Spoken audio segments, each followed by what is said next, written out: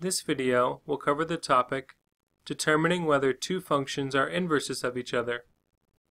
In order to determine whether two functions are inverses of each other, we must use function composition. So let's start by briefly reviewing composition of two functions. If we are given f of x equals x plus 6 and g of x equals x minus 6, to find the composition of these functions, f of g of x or g of f of x, we must substitute one entire function for the variable in the other function.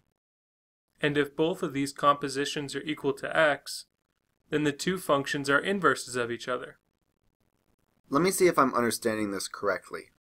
To find f of g of x, I substitute g of x for the x in the f of x equation.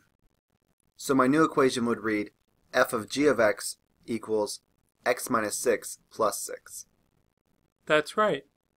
And we would follow the same process for finding g of f of x, substituting the entire f of x function for the variable in the g of x equation, resulting in g of f of x equals x plus 6 minus 6. To find out whether these functions are inverses of each other, we need to simplify each equation. Well, negative 6 plus 6 and 6 minus 6 both equal 0. So f of g of x equals x, and g of f of x also equals x. Does this mean the two functions are inverses of each other? Exactly. Since both compositions are equal to x, the two functions are inverses of each other. Let's do another quick example. Suppose f of x equals negative 2 divided by x, and g of x equals 2 divided by x. Since fractions with 0 in the denominator can't exist, the parameters for this problem are that x is not equal to 0. Next, we can solve for f of g of x equals negative 2 divided by 2 over x. And then for g of f of x, it's equal to 2 divided by negative 2 over x. Both of those equations simplify to negative x.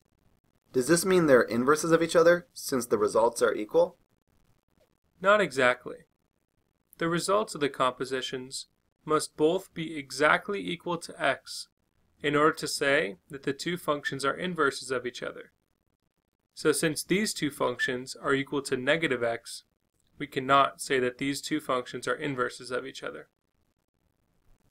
Okay, I think I'm starting to understand this now, but let me quickly summarize just to be sure.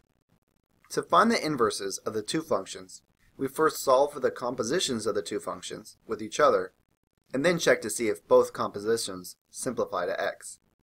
If they do, then we can say the functions are inverses of each other. If the compositions do not reduce to x, then the two functions are not inverses of each other. That's right.